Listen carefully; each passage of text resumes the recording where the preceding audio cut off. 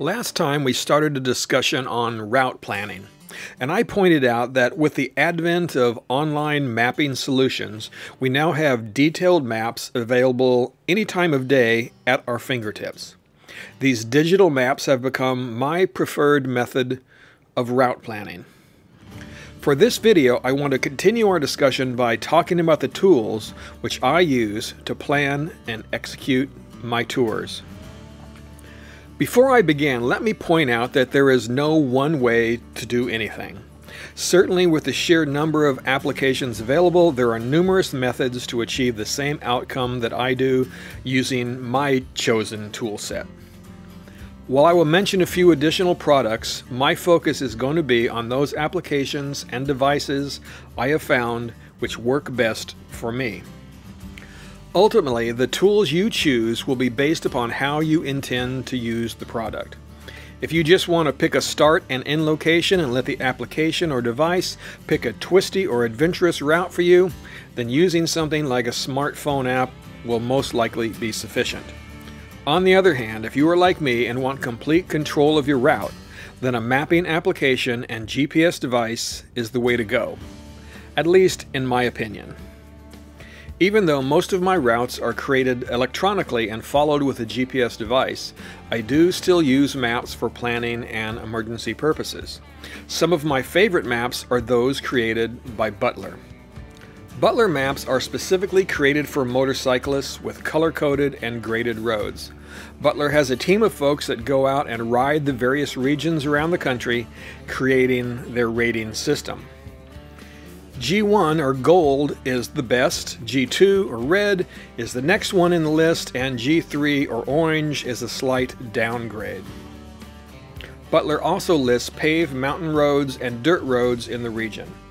Along with the roads and routes, the Butler maps also include descriptions of points of interest and best rides on the reverse sides of every map. While these maps are a fantastic resource, remember that they only represent a fraction of the available roads in any given area. For example, the roads where I live in eastern Massachusetts are not listed, nor in most cases even visible on the regional map. This is of course understandable given the map's scale. As I have mentioned in previous videos, you cannot always find all of the good roads on every map, which is why I prefer the digital versions. If you want to access the Butler maps, another option is to join Rever. Rever is an online navigation platform that allows you to create custom routes and export them as GPX files. You can follow the Rever routes with your GPS or with their proprietary phone-based application. If you purchase the Pro version of Rever, which costs about $50 per year, then you gain access to the Butler maps and their color-coded graded road system. Rever has some of the best social functions out there, allowing you to create events and challenges, but for me, the navigational functionality is a bit limited. I maintain a subscription to Rever so that I can utilize Butler maps for research purposes, but for actual routing, I use the application I am going to talk about in the next section. When I first started touring in 2006, like most guys my age, I built my first trips using paper maps.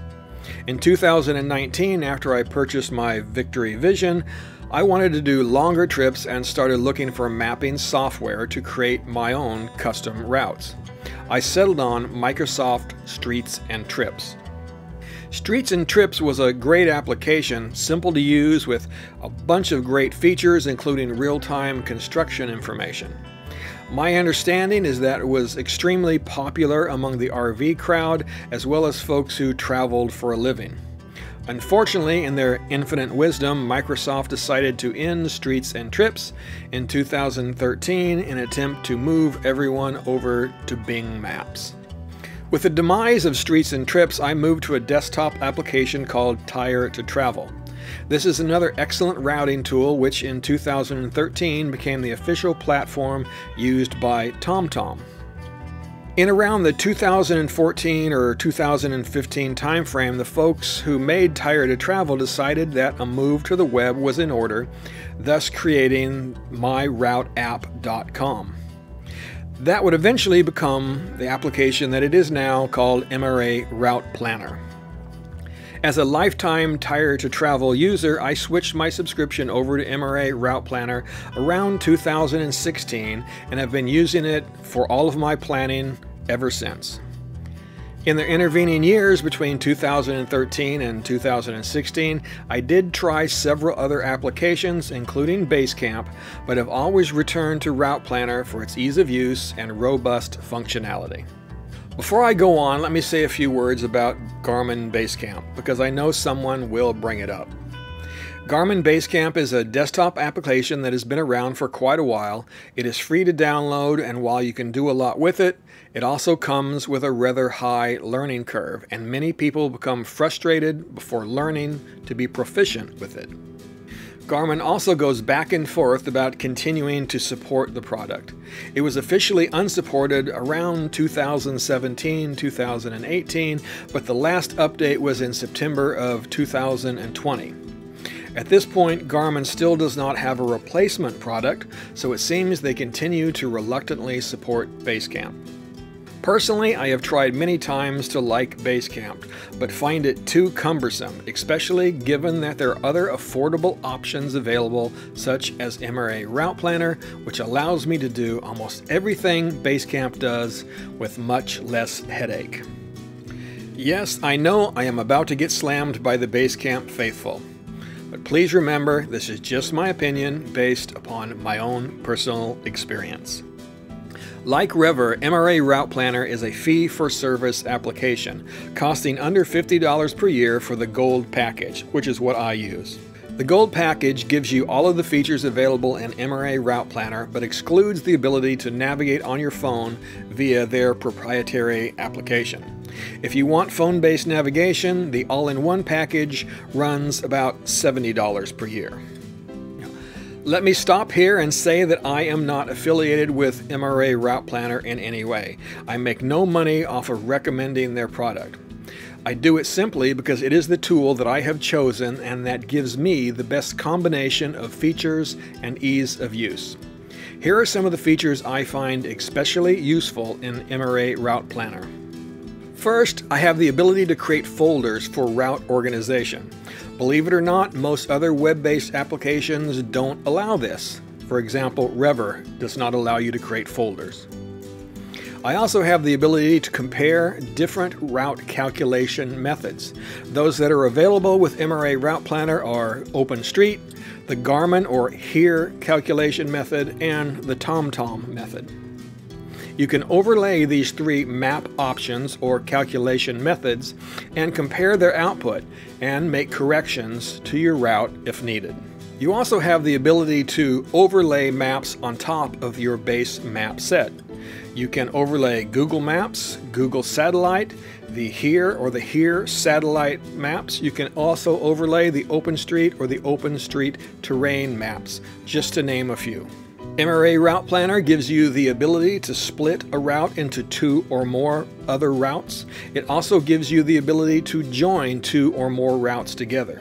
You can then view two or more routes on the same screen.